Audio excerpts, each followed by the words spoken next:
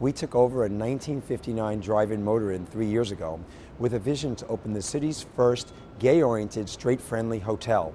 Over 20 years ago, Ian Schrager was building great boutique hotels, and they were known as homo-friendly. My concept was to make it hetero-friendly or straight-friendly, a place that's built from the ground up with the gay tourist and gay consumer in mind, but a place where straights would feel welcome as well.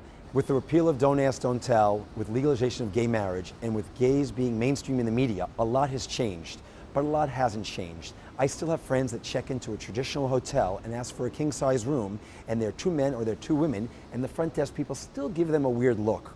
They still don't feel comfortable, for example, holding hands or kissing their significant other in a traditional straight environment. So what we've created a place here is a place where people can feel comfortable doing whatever they like, and all of our straight friends and family are welcome too. We wanted to make this place a stylish and architectural gem, so everything we did at the Out NYC is from that point of view.